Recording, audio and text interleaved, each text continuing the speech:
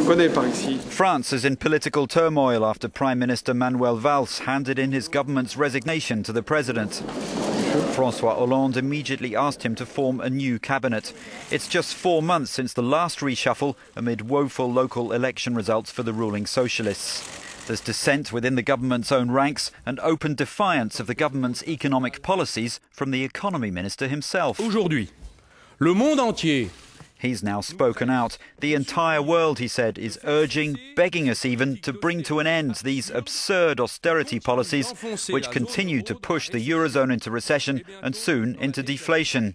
It's therefore necessary to have the intellectual and political courage to say that austerity policies make deficits worse, precisely where they should reduce them. Précisément les réduire. The education minister may also lose his job after joining Montebourg in criticising the government.